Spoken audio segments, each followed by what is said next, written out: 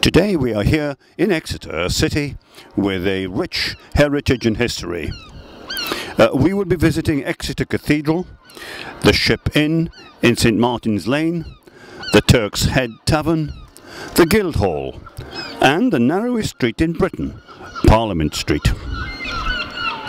Religion has always affected history in some way or another, and Exeter has a rich religious tradition. One of the most important English theologians was born in Heavitree Village in 1554. His name was Richard Hooker, and he is now remembered as one of the founders of Anglican theology. A statue of Hooker now stands in front of Exeter Cathedral. Now that we've covered a key historical religious figure in Exeter, let's talk about the cathedral itself. It was founded in 1050, and its official foundation was laid in 1133, but it took many more years to complete. It was eventually finished in 1400, but was damaged during the British Civil War in the mid-17th century. On the 4th of May 1942, an early morning German air raid took place over Exeter, and the cathedral sustained a direct hit by a large high-explosive bomb, completely demolishing the chapel of St. James.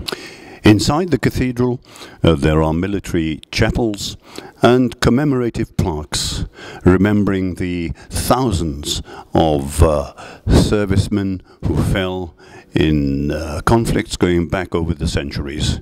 Here we see one that was erected by the officers and non-commissioned officers of the Queen's Royal Lancers who served with the regiment in India. Many of these died not only in conflicts but from the diseases and the effects of the climate in India. We are now outside the Ship Inn in St Martin's Lane. The Ship Inn has played host to many famous historical figures, and the following quote by Sir Francis Drake in 1587 can be seen at the inn. "Next to mine own ship I do most love that old ship in Exon, a tavern in Fish Street, as the people call it, or as the clergy will have it, St Martin's Lane. There, yes, yearn, I had some speech with a mariner fresh come from Plymouth. He said the power of Spain is already afloat. So in the morning, please God, I am for Plymouth, and for another ship than this." Sir Walter Raleigh may also have visited the ship and drunk ale with Sir Francis Drake. During the English Civil War, when Exeter was under siege, the royalist Captain Bennet billeted his troops in the inn, who wrote at the time, "I have quartered my men at the Ship Inn in St Martin's Lane, and an excellent place with good wine and victuals and forage." Standing in the High Street, the Exeter Guildhall has been the centre of civic government for over 600 years. Much of the building dates back to medieval times, though the elaborate frontage was added in the 1590s, and the interior was restored in the 1800s.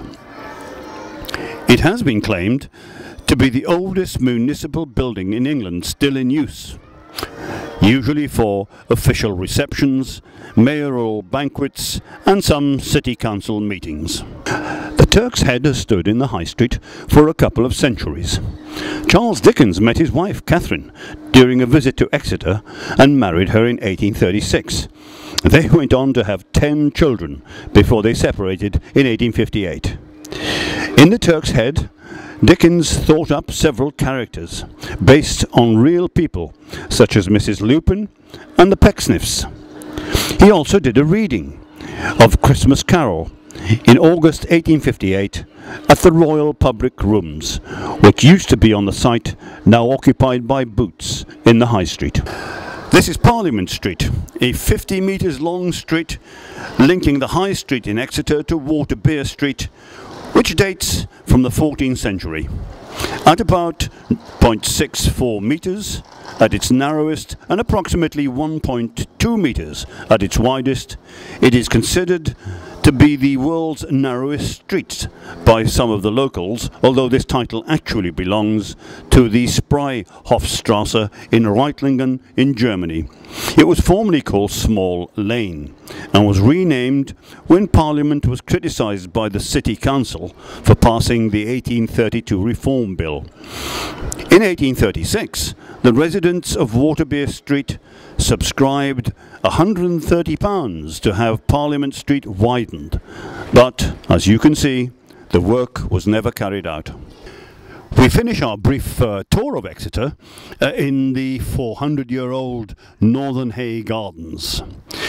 We've just had a taste of some of the fascinating historical facts about the city. There is evidence of a settlement on the banks of the River Exe as early as 250 BC, and the evolution of this city from that time would fill a very long television series. Now back to the studio.